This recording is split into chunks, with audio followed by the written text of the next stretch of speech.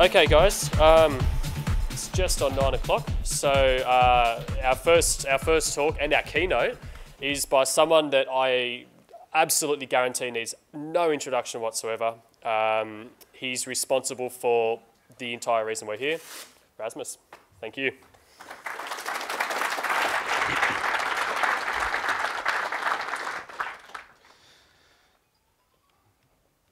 Thank you very much.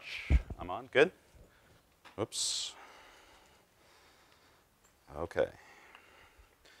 So, all my slides, like as always, will be or are already on talks.php.net. They are now mobile compatible. I don't have a phone, but you guys do, so.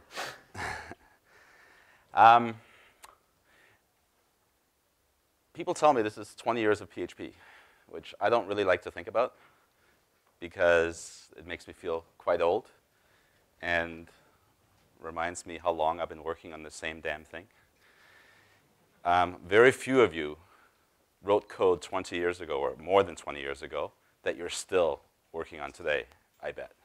There might be a couple, but very, very few of you. Okay, yes, Monty, yes. Sorta, kinda. But it's kind of scary, actually, to be 20 plus years into this. I mean, and 20 years ago, on June 8th, 1995, I made a release on Usenet. And so to me, it's not a 20-year anniversary at all, because you don't release something the day you made it, right? It took me a while to build the thing that I released in 1995. I started in 1994, so to me, 20 years was last year. But for sort of the public, I guess it's 20 years this year. It was an interesting announcement, actually, because it was all marketing initially. I posted it to Comp Infosystems authoring CGI, which was sort of the collection point for people trying to do something dynamic with the web. The web in 1993, 1994 was not dynamic at all. There was nothing dynamic. It was like a newspaper.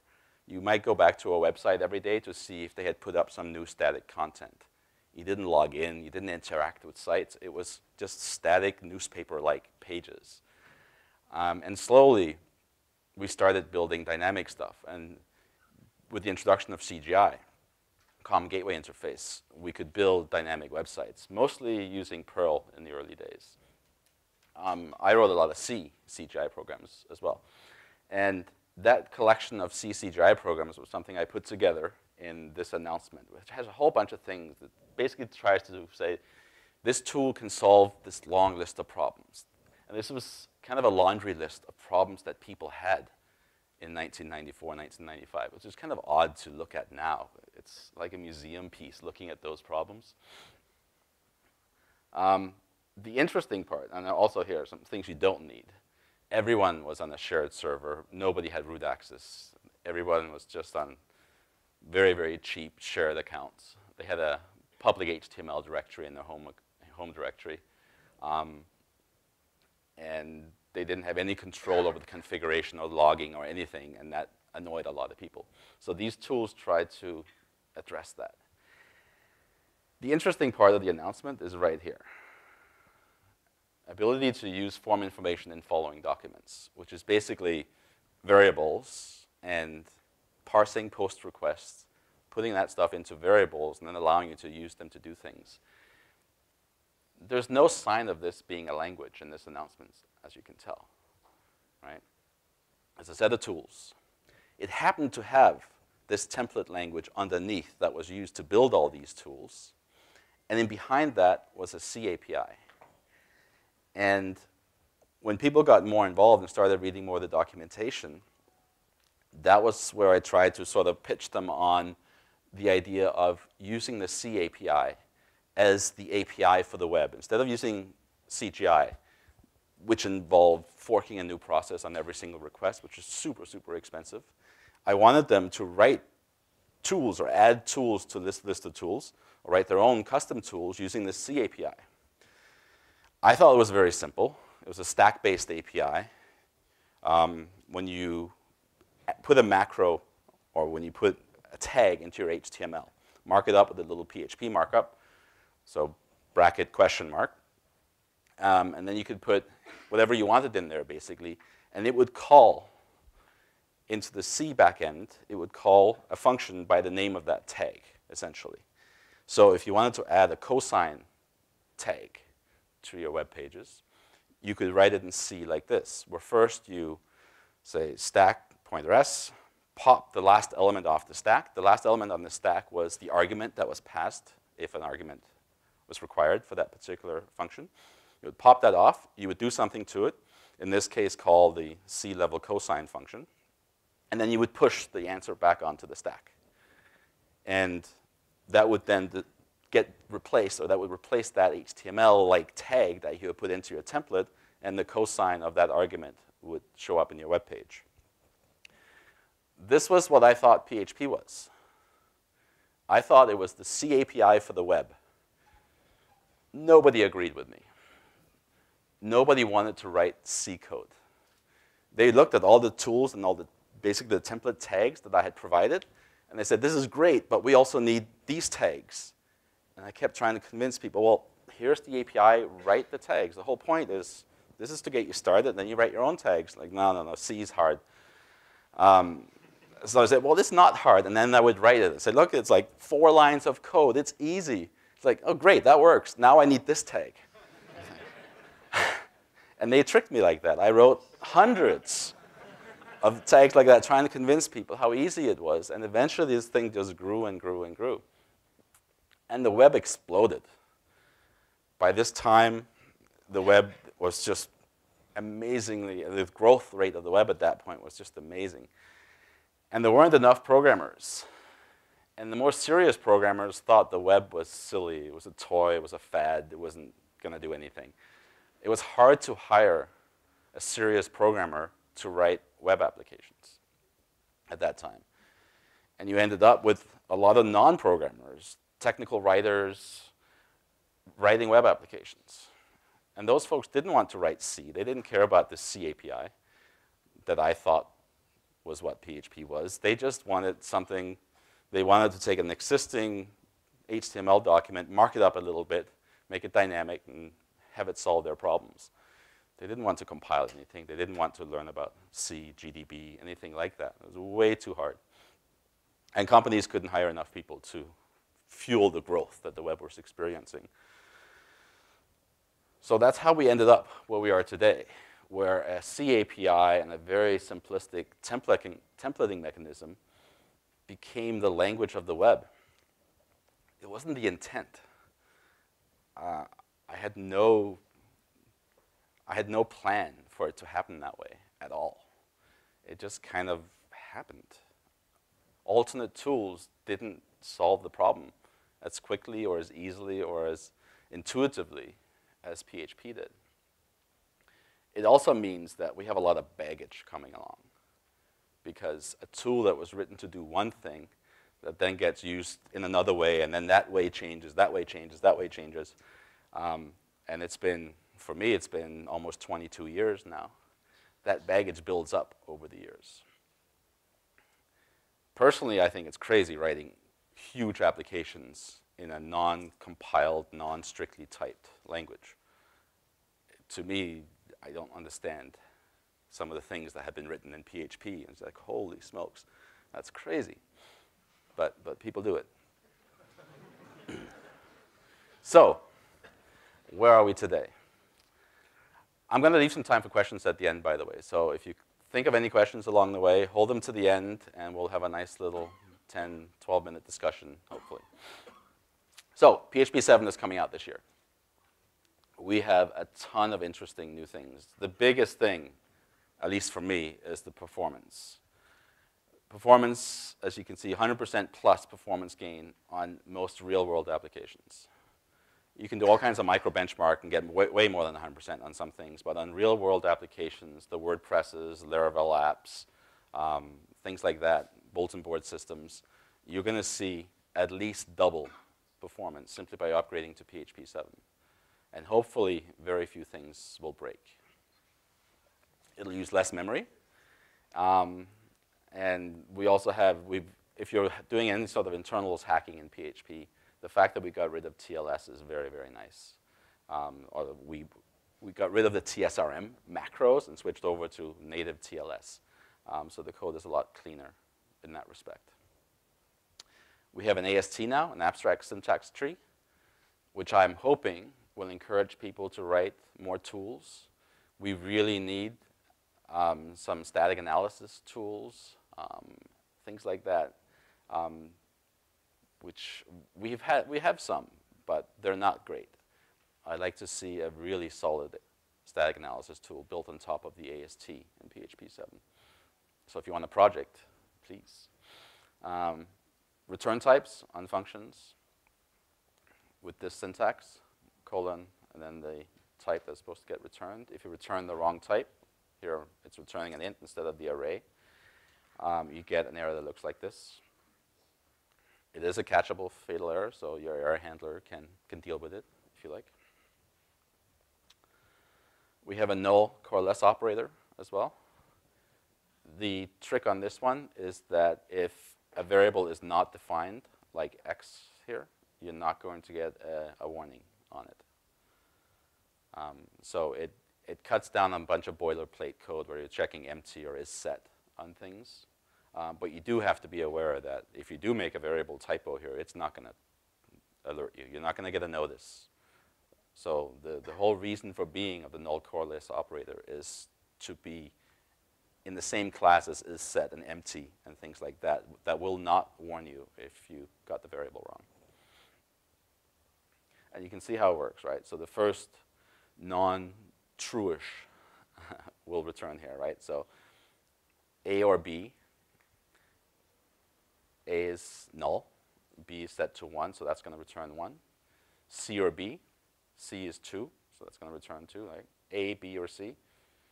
So the first non-nullish, so B is going to be the first one returned. Here, A is null, X is not set, C is 2, so you get 2. Should be obvious. Exceptions on fatals. This one we've been circling around it for a while. A lot of people want every error basically to be an exception, every engine error to be an exception, every warning, every notice like that. The problem with that is that the migration path is horrible. Things that were notices before, you can't suddenly turn them into exceptions because a non-caught exception is fatal. And then every app out there would start fataling everywhere because nobody writes clean code.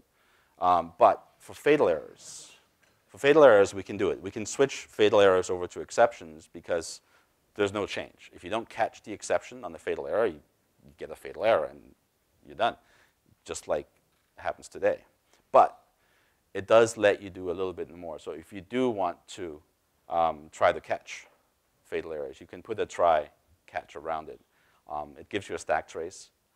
So there's a little bit more you can do in case of fatal errors. Hopefully your code doesn't have a whole lot of fatal errors. But stuff like this happens all the time. You have some method that calls a method on an object, right? And for some reason, object is null. You might be chaining a whole bunch of them together, and somewhere along the chain, something happened that you didn't expect, right? In this case, you can actually catch it. Like with any exception, it's not, you can't continue, obviously. You can catch it and deal with it, but you can't continue along the current code path because the state is unknown. We've removed a whole bunch of old stuff that we've been warning people about for years, which is now finally completely gone. So the old ereg functions, which is from Henry Spencer's library from like 1988, that hasn't been updated in 10 years, that is finally completely gone. If you're still using eregs, you have a little bit of conversion to do. Not too bad. The difference between pregs and eregs aren't that big, but there are some. ext_MySQL, we've finally removed that from the core distribution. It's still available in PECL. I know lots of code still relies on it.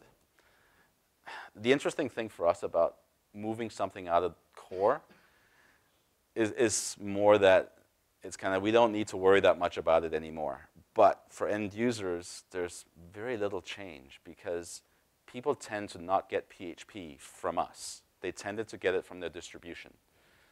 And the distributions for years and years have already been splitting out everything into separate packages. So you'll have a PHP MySQL package that you install, or an RPM or a .deb. And whether the packager got that from the core source or from the PECL repository, you don't even know. So it's kind of, for us, it's quite symbolic that we've removed it from the core distribution. For end users, the difference is going to be minimal. Longer term, the difference might be that when 7.1 comes out, 7.2, it might take a little while for EXT or for PECL MySQL to be ported. Maybe nobody will. We'll see. Hopefully somebody will. I mean, if people are still using it, then you might be on the hook for porting that application or porting that extension to future versions. We'll see. Well, it depends how long the maintainer is interested in maintaining it. This doesn't mean that we don't support MySQL, obviously. For those who don't know, we have three, well, up to PHP 7, we had 3 different extensions for talking to MySQL. We had PDO, we had MySQLi, and we had MySQL. Now we're down to 2 ways of talking to it. Most other databases only have 1 way of talking to it. Other things in here, nothing really that should affect anybody too badly. Most of these are pretty minor. Well, this one might affect you. The preg replace eval. So /e on preg calls has always been rather risky because it essentially calls eval on matches. And it's hard to figure out what that might do to you if you don't have a lot of control over your input. So it was always a very shaky thing. On well-sanitized input, sure, no problem at all. On unsanitized input, big problem. So that has been removed. You now use preg replace callback instead. So you just pass it a function or callback. You can use a closure, and that will take the matches, and then you can write code to act on those matches directly, so you're not just evaling arbitrary stuff. What else do we have? Yeah, you can skim through this yourself. Most of these doesn't affect too many people. 64-bit integer support for Windows. Previously, even on 64-bit Windows, because of the way Windows works and the compilers and the way the PHP code was written, your ints, your longs would still only be 32-bit. Now that's been fixed, so your longs on 64-bit Windows will be 64-bit. I'm sure Pierre will talk more about that tomorrow. Okay. Cleaned up some edge case integer overflow underflows. This only really affects you if you're dealing with max long and negative max long type numbers in your apps. And you can now catch, which can now also be, it's a catchable fatal error, which is now also an exception for a call to a member function on a non-object that I showed earlier. This one might also trip up a few things. Here, basically this is support for all kinds of code that you shouldn't be writing. But it might annoy you at some point that it's not consistent in what works and what doesn't when you do crazy things like this, right? So here you have a variable function that returns an array, and you're dereferencing getting the bar element, which is then a closure that you want to call, right? Don't write code like that. Nobody knows what the hell you're doing. But this does work now. And most of these examples are code that you shouldn't have been writing in the first place.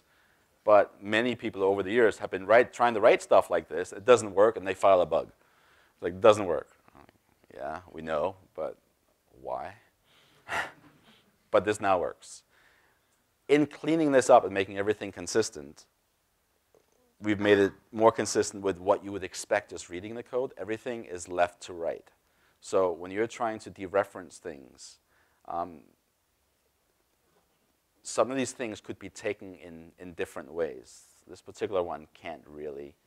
I don't have a good example, do I? Let's see.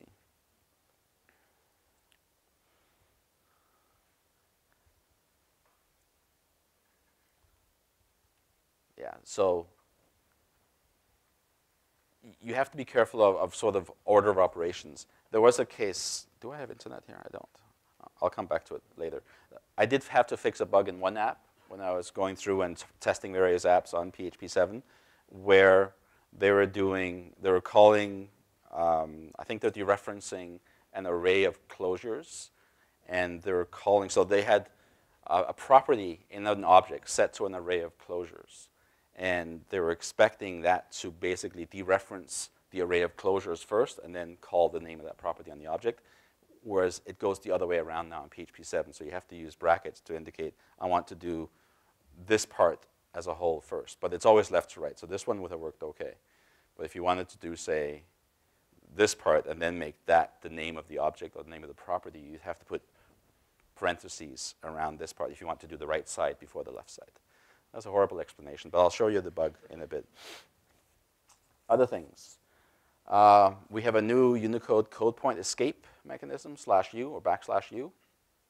And then you can just put in the actual code point, so 202E, which is the right to left Unicode hack.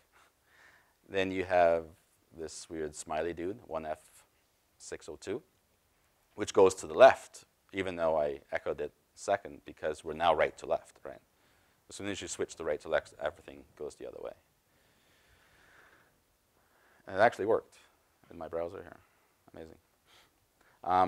There's a new ICU Intel char class added to the Intel extension. If you know anything about ICU, you should already know what that does. And we have a few more things. There are a few more RFCs that are still in the works that haven't passed yet. I think another 5 or 6 probably. So expect to see a few more things with the first RC June, July, August. Technically it's supposed to be June, but I have a feeling that might slip a bit. So that's what's on the schedule for PHP 7. Now I spent the last month or so playing with PHP 7 and playing with lots and lots of applications. This first graph is a nice little illustration of how we got to this 100% plus performance boost. So mostly Dmitry, Chen, and Nikita spent 2014 hacking away on the engine. And they took WordPress 3.6 just as a baseline app. Also the internal benchmarks and stuff, but WordPress 3.6 was the real-world app they were looking at, saying, what do we do to make this faster? And they started by counting the number of machine instructions and the amount of time it took to make 100 requests against the WordPress front page. I think it only had one article on the front page, so there wasn't much there. It also wasn't a very fast machine. It was a 2-processor slow machine. But anyway, it took 26 seconds on January 20th, 2014. And it took 9.4 billion instructions to serve up those 100 front pages. And they just started whittling away. Saying, OK, now they changed a few things, got it down to 23.6 seconds and down to 7.4 billion instructions. And you keep going and going and going and going to the point where at the end of the year, December 31st, they're down to 12.6 seconds and 2.9 billion instructions. So basically cut the number of instructions, that's low-level machine instructions, that it takes to serve those 100 pages by a factor of 3. Now, time only dropped by about a factor of 2 because not all instructions take the same amount of time, right? But this was the iterative process that they took, which is pretty impressive. You're basically taking something really complicated and without breaking anything, removing 2/3 of the machine instructions that it previously took to accomplish that one thing, which is hard. But it's really, really cool. And it's cool for people who are going to be using PHP 7. So I'm going to show you some benchmarks.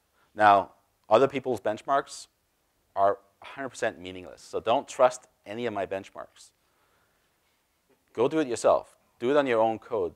Other people's benchmarks really don't mean anything. But it can give you some guide at least to say, here's something I should test. This might be worth my time testing because some other people who may not be lying to me, they might be, but there's a chance I'm not lying to you.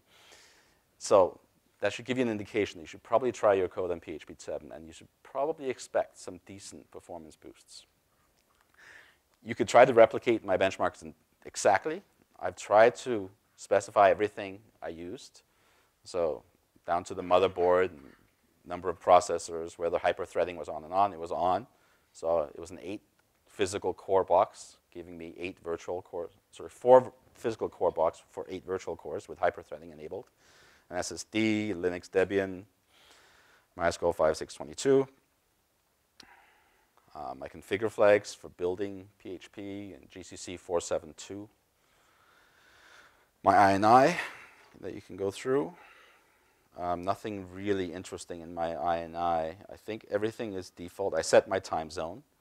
I think the only thing that's interesting here, I set my opcast revalidate frequency kind of high to 60 seconds. Right? So it's only going to stat and check for updates every 60 seconds. That's probably the only real performance thing that I added to my INI. Oops, wrong way. My PHP, so I'm running everything under PHP FPM, under Nginx in this case. Not necessarily because it's a whole lot faster. In the real world, whether you're using mod PHP or PHP FPM, your requests spend so little time at the web server level and spend so much time in the PHP code and talking to databases and stuff. Even if Nginx plus PHP FPM was twice as fast as Apache, you end up with almost an immeasurable difference at that point because there's so little time spent at that level. I think it is kind of slightly faster. I haven't been able to measure it faster. I can only measure it being faster on very static, completely simplistic hello world stuff. For real-world applications, I really haven't seen much of a difference. But you'll see in a bit why I chose Nginx and PHP FPM. My Nginx conf. And here's why I chose PHP FPM, because I'm also testing HHVM at the same time. And it can only use fast CGI, so I wanted to play in the same ballpark as HHVM here. And here's an example of one of my site configurations. So this is my configuration for WordPress. And I have it set up, so I just have a simple include. I can comment out to switch between PHP and HHVM.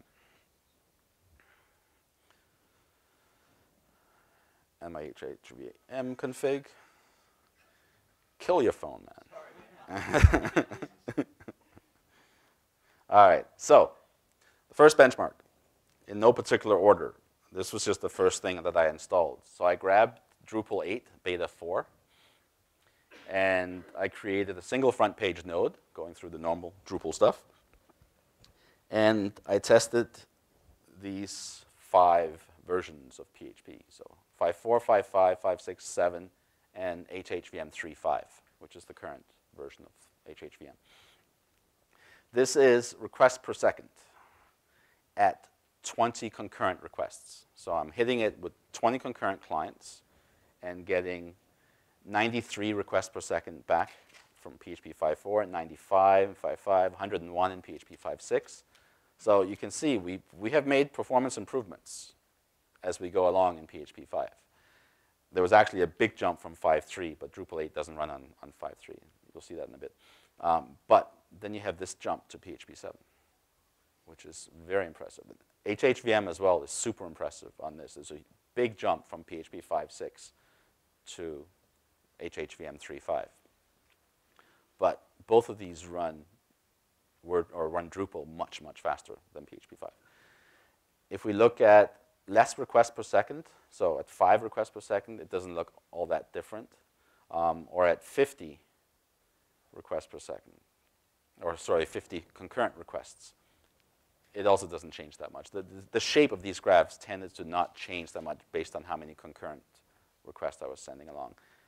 And latency, So if we go back to 20, so the latency at 20 requests, 20 parallel requests, was 210 milliseconds, 210, 200, 110, 130. If we turn on latency for 5 and 50 concurrent requests, here's a little lesson. You can upgrade PHP all you want and upgrade to HHVM. What really matters for fast pages is that you don't overload your machines too badly, right? If you only have 8 virtual cores and you're trying to do 50 concurrent requests, it's going to hurt. Those cores are really, really busy. They can't multiplex that much, right? So your latency drops off. So this is 5 concurrent, 20 concurrent, and 50 concurrent on this Drupal page.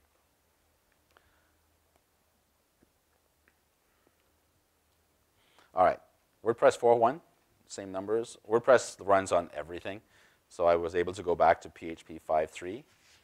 So this is PHP 5.3 with APC, PHP 5.3 with opcache, and then 5.4, 5.5, 5.6. So here you can see a nice progression as well, up. And then a huge jump to PHP 7. And HHVM in this case is faster than PHP 7 on WordPress 4.1. And for the other numbers, 50 and 5, it's the same shape again. They're very close. For between 20 and 50, it's actually not that big a difference once you get up in that level of concurrency. And latency again, turn off. I have too much going on in my graphs.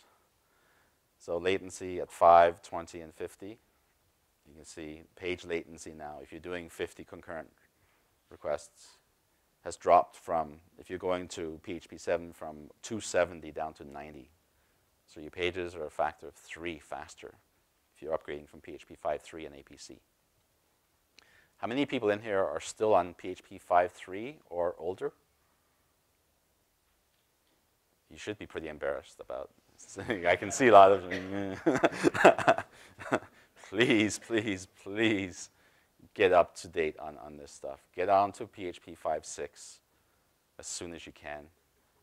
And then help us test PHP 5.7. We'll talk more about that. Sorry, 7. Yes, sorry. PHP BB, very popular bulletin board package that you see everywhere. So this was, this is just default install. I created one post. I think I've created one forum with one post in it, and I went to that forum and viewed that one post, and that's what I was benchmarking. And here again, you can see the progression, 5.3, 5.4, 5.5, 5.6, a huge jump to PHP 7. And here, PHP 7 is a bit faster than HHVM 3.5 on this particular one.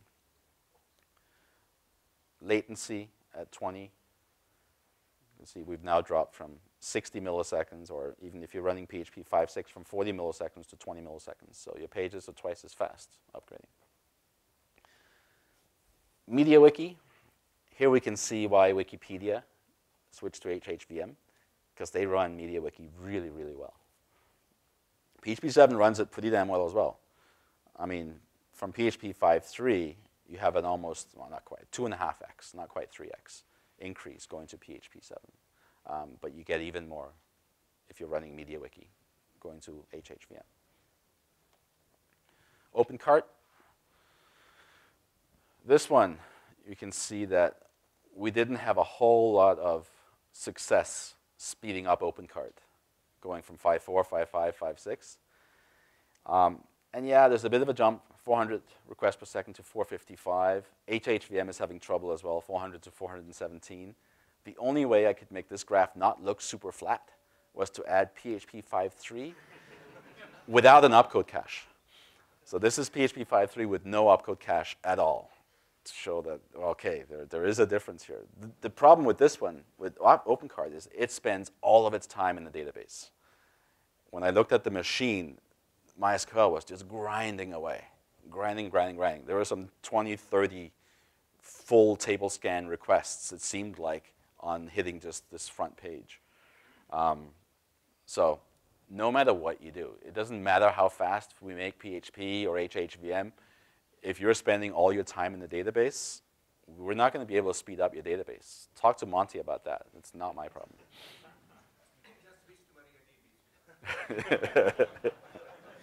Sure, Monty.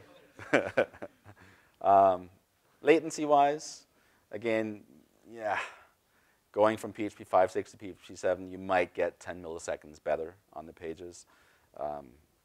Going from PHP 5.6 to HHVM, it didn't do anything for you. So if you're running OpenCart, you're kind of out of luck. You're not going to get a whole lot of boost from this. Wardrobe CMS, kind of a weird one I picked, but I just wanted some random Laravel application that wasn't super mainstream to show what this new version might do to your own custom Laravel apps, which a lot of people seem to be interested in. And here we can see the same kind of progression with PHP 7 running Laravel apps really, really well. And the other thing about these is I've shown a whole bunch of applications now. They all ran, right? I had to fix, I think it was in Wardrobe CMS, I had to fix this one issue with the ordering where I had to put parentheses around one thing. And I fed that upstream, but that was the only change I had to make in all of these 10 applications to actually get them working. So it should be relatively painless to upgrade to these. Geeklog, another blogging application, which also ran perfectly in all of these versions. Here, basically 2x on it. So it's getting a bit monotonous. It's a whole lot faster. Track, which is a ticketing mechanism, bug tickets and stuff. Much, much faster again. Track is super, super fast to begin with. You can see our requests per seconds. We're up in 1860. So 1860. All the other apps here are playing down in the hundreds. If we go back and big, I mean, this is the same hardware. And you kind of get the idea that not all apps, I mean, they're obviously doing completely different things. But some apps really are spending a lot of time churning away at things. Drupal here is spending a lot of time doing something, even though there's only one node there.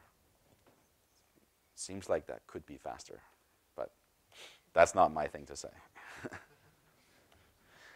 So here we go. Track was the fastest of the ones I checked, with to the point where I almost couldn't measure latency. So latency at 5 concurrent requests, I couldn't even measure it.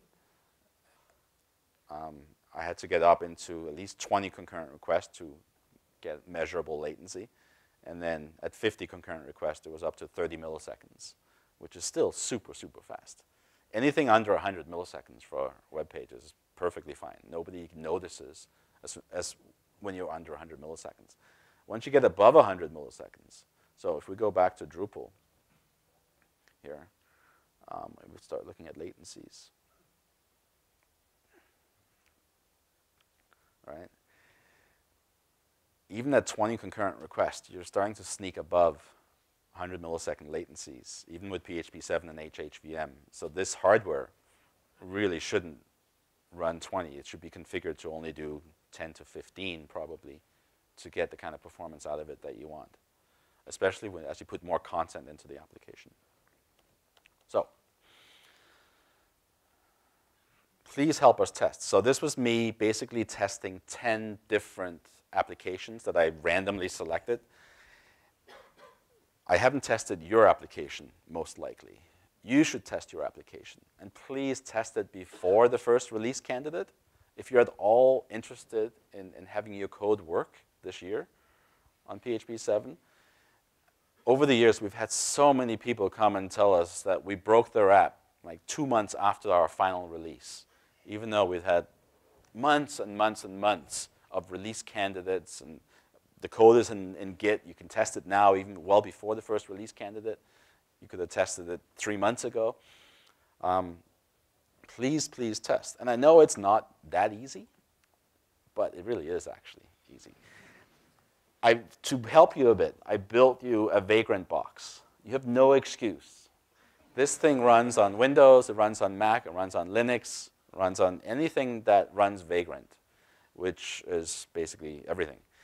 You do a git clone of this PHP 7 dev GitHub repo, cd into it, type vagrant up, and then this will download your image. It'll download the virtual machine. It's a Debian virtual machine, but it shouldn't really matter to you what it is.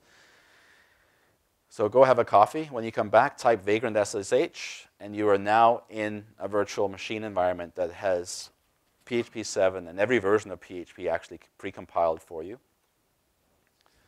You can go with your web browser to 192.168.7.7. You'll get the PHP 7 info page.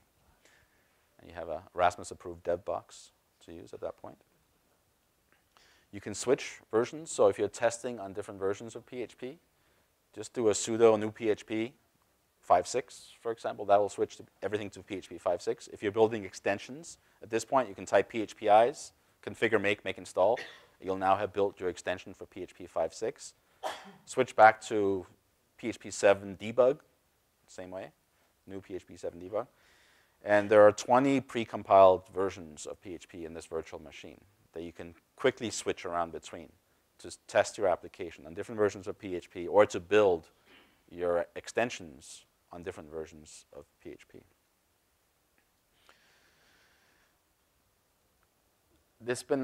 I think I released this machine about a month ago. There have been quite a few changes. So one of the first things you might want to do is cd into PHP source and do checkout master. Make sure you switch to the master branch. It should be on the master branch already by default. Git pull -r to get all the changes. Make this clean. Build conf -f, cn. I should probably change this to a VCS clean, but this clean should do it initially. cn is a little configure script that I have baked in with all the right configure switches. Make sudo make install. So this will upgrade your PHP 7 install that's on the image to the current code on GitHub. Same thing if you want to rebuild the PHP 5.6 that I have built for this machine. You can go in, do the same thing, and then run cn 5.6. These older versions, 5.6, 5.5, 5.4, they don't change nearly as much. So you probably don't need to rebuild those, but you probably should rebuild PHP 7. So, how much time do I have? Oh, okay. The virtual machine is there. Please use it, or simply grab the code yourself if you're very comfortable with installing and compiling PHP, installing all the dependencies and stuff that you need. If you're not that comfortable, grab my virtual machine because everything is just ready to go. It's in the build environment. Everything is set up for you. You don't have to think. You just install it. Then go into var dub. I have it here. Let's see, vagrant SSH.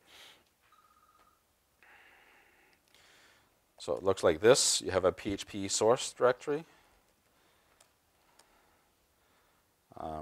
I have a PHP memcached directory just because I was working in my version of the virtual machine, porting PHP memcached to PHP 7. So there's a PHP source directory, and here's where you can then go in and do git branch, see which branch we're on. Master, a few branches checked out. And applications you would install in var dub. You can put things in here. Put a WordPress directory in here, put a Drupal directory in here, and hit it. I wouldn't use this for benchmarking. I would more use it for making sure that your applications work. Benchmarking using virtual machines tends to always be a bad idea because you're mostly benchmarking the virtual machine, not necessarily a real production environment. All right, and is the wireless working now? Nobody knows? No? Is it? I tried to connect earlier. It wasn't. I wanted to show you that one thing. But while I do that, questions? Have you thought of any in the last 30 minutes? Up there? You mentioned static analysis. Yes. But there's a whole bunch of stuff going on in kernels around scalar typing at the moment. Right. You voted against RFC? That implementation of it, yeah. Yeah, okay. So I was going to ask what's the basis of your interest? I don't like the dual mode part of it. And I also think it's too restricted in its usefulness, in the sense that you're going to end up casting a whole lot of things. It's not like you can suddenly switch your entire library over to use scalar types, because, for example, if you have an object with a toString method, it's not going to work, right? If you have a function that takes a string and you pass it that object, even though it has a toString, it's going to say, this is not a string, this is an object, right? So you're going to have to cast that to a string. Now, if that object was null or something else, the whole point of scalar typing is out the window there, because a hard cast will force it, no matter what it is, what that object is, it'll force it to a string. And you're not going to get a notice or an error or anything. And but sure there is. Of course there is. Well, I don't want to argue that right now, but of course there is. As soon as you try to use it, you will get an error. A hard cast will change it over to a string, right? And you won't notice that that happened. And so I don't like that part. I don't like the part that it's so strict that it can really only be used for sort of inner functions. You can't use it as in a big library, but you can use it maybe in the authentication function, any sort of crypto stuff where you really, really do know the types of everything. And you can ensure the types without having to cast. But if you have a toString object, right, you're going to have to cast that to a string. You're going to have to force cast it to a string if you want to pass it into anything that takes a string. There's no other way of doing it. And I don't like that the design calls for force casting. So that's my main issue. And the fact that it's dual mode. I'd rather clean up the mode. And I'd rather clean up so the PHP on the whole and have actual type hints that are hints that will warn you if you pass in the wrong type, that lets you help clean up your code, versus sort of this big hammer that I agree it's useful, but I just don't think enough code can fall under the umbrella of its usefulness. It's more only for new code. It's not going to help clean up any existing code at all. It's not going to make Drupal better. It's not going to make WordPress better. It's probably not going to make your code any better. But it will allow you to write new code that's cleaner. So that's my main objection to it. Yes? Benchmarking PHP 7 versus PHP 5.6. And we were more interested in the memory usage versus performance. That's a little bit weird, but that's because our application works. And we noticed it actually consumes about twice as much memory. So that was surprising. So my question, do you think that's possible, or are we just doing something wrong with it? Using twice as much memory? It's unlikely, because most of the internal data structures, the way a lot of the performance was achieved was by reducing the size of the internal data structures. So most of the things we're passing around internally takes up less space in PHP 7. So if you have some code that is using twice as much memory in PHP 7 versus PHP 5, then I'd like to see your code. You may be tickling some weird part of it, but I can't think of a piece of PHP 7 code that would use twice the memory of PHP 5. Yeah, we're writing a lot of processes at the same time. And it's probably the overhead of each individual process. But you're running the same number of processes on the PHP 5, I assume. That's correct, yes. So I don't see how that's possible, but if you're seeing it, then it probably is. It'd be interesting to know what's special about your particular code that's triggering that. Maybe, maybe you had built a debug versus non-debug? No, it shouldn't be the case. Okay. We'll double check that. Well, the double check that one is not enabled debug and one is disabled debug, because that does add memory overhead. Make sure that you're comparing apples to apples. Yeah? Given hip-hop VM based on PHP 5, 5 optimizations, do you anticipate that if they move to 7, they're going to get that much better again? No. So the question was, if HHREM moves to PHP 7, will they get twice the performance? No, because it's all about how the engine is written internally. PHP 5 versus PHP 7, when you're talking about HHREM, that it's syntax, it's features, it's not performance. Their engine is very, very different. It's JIT based. And there's no JIT in PHP yet. Now, PHP now has HHVM-like performance without a JIT, which is quite interesting because then if you add JIT on top of PHP, then you might be able to expect another jump on the PHP side. For HHVM to get another big jump, they have to do something similar to what we did in PHP and actually make the non-JIT code faster. And that's not something they can copy across because when they say it's based on PHP 5, it's the syntax and the language features that they're basing it on. It's not the engine code that they're basing it on. Yes? You've made a whole heap of performance improvements so far. Yeah. Is there any more scope for performance improvements in the next 3 or 4 months? In the next 3 or 4 months, minor ones. Maybe a couple of % here and there. If you watch the commits, you will see mostly Dimitri is occasionally fixing something. I saw a commit this morning where he went in and he optimized one specific feature. So it's not sort of across the board performance enhancements at this point. It is now individual pieces. And if your code happens to use that particular feature a lot, yeah, you might expect a huge jump, but you may not do it at all. So like an example of that, Chen 2 months ago improved the sort algorithm. So the sorting algorithm was faster. If you're not sorting big arrays of elements, that improvement isn't going to help you at all. But if you are sorting hundreds of thousands of elements in arrays, you're going to see a huge jump because it's quite a bit faster. And going past the initial release, is there any plans for more improvements? Yeah, I mean, those type of things that don't affect, well, sort was a bad example because that actually did affect functionality slightly in the sense that if 2 elements compare the same, the order is undefined. And the order, while it has always been undefined in PHP, has always remained constant. In PHP 7, the order is now no longer the same as PHP 5 for equivalent elements. So that was a bad example. And that one we probably wouldn't do in a point release. But other optimizations, minor optimizations that go in and target specific things, as long as they don't change functionality from the user's perspective, then yeah, we always do those. But in the past 18 months, there's been a lot more focus on looking for things like that we can improve.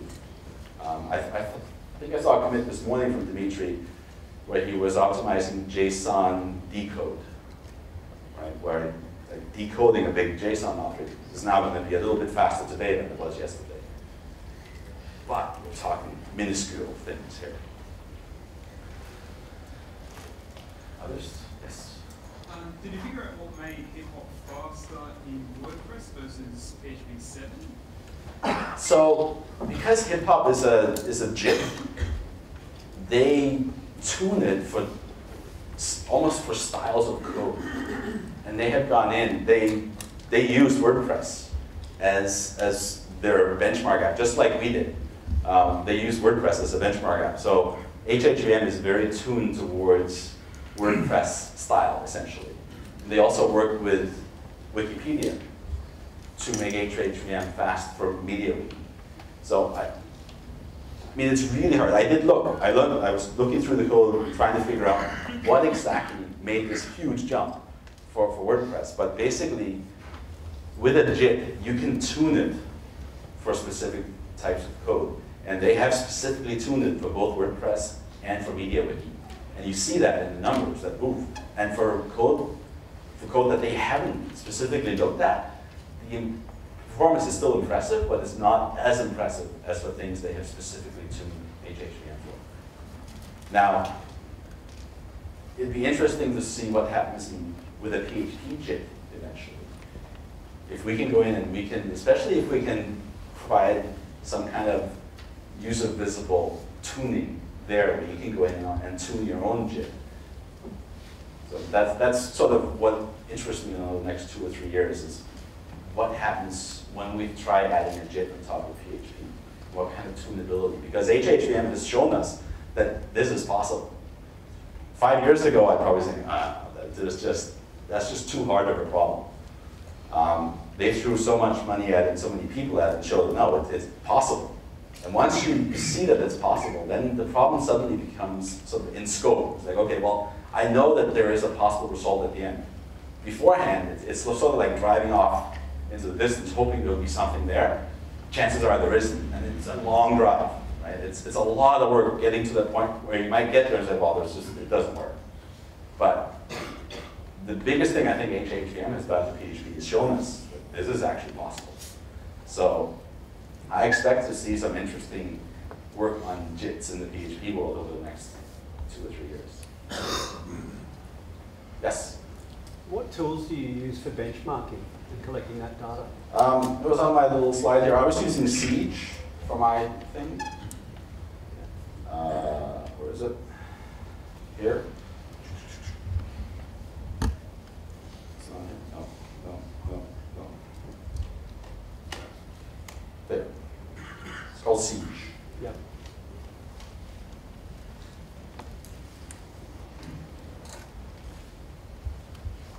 Questions?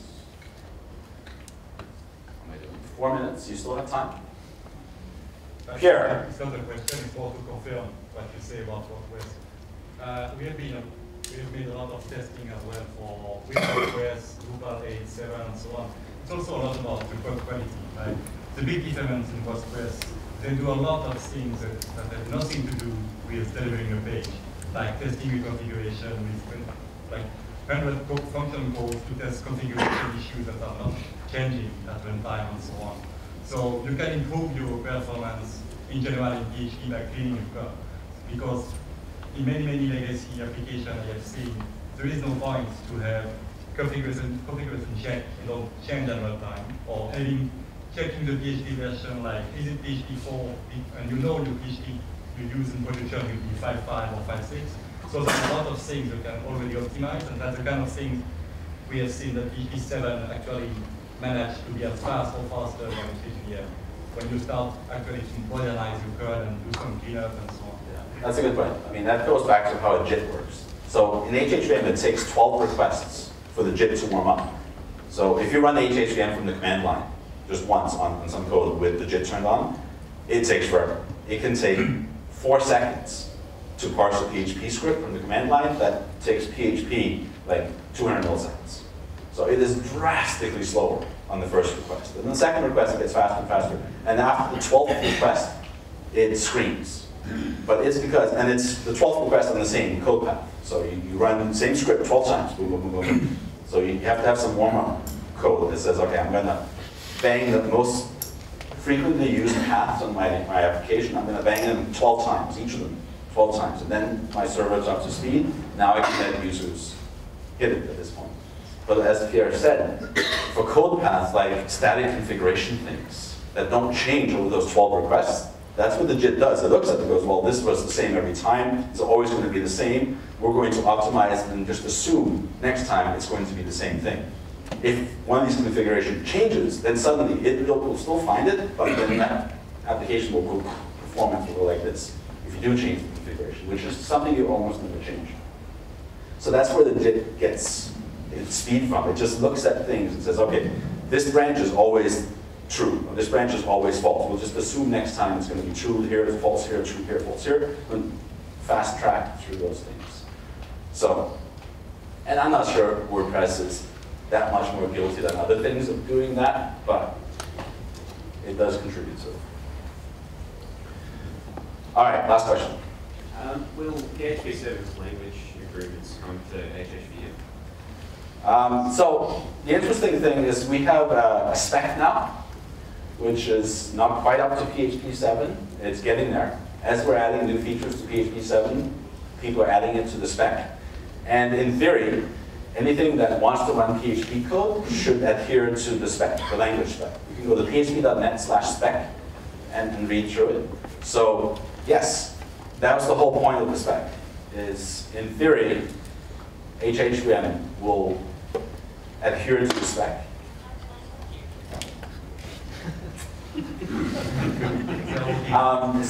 So yes, the short answer, yes. They will eventually. They're not there yet. We're not there yet either. We don't have PHP 7 released. But I expect a year from now, maybe 18 months from now, HHVM will have all the features of PHP 7. And by the way, you can contribute to the specification. If you are a good tech writer and so on, it's on GitHub, or PHP.net, my own GitHub, you can contribute to improve them and complete them and so on. So I promised I would show you this one thing I had to fix. I think I actually have it. Here? No?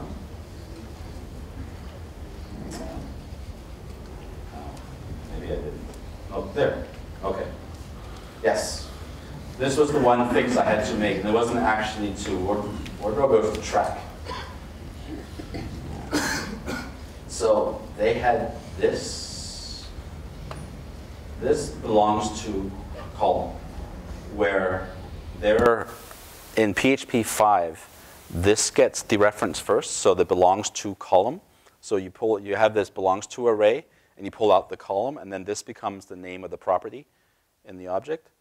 Now, in PHP 7, this is read left to right.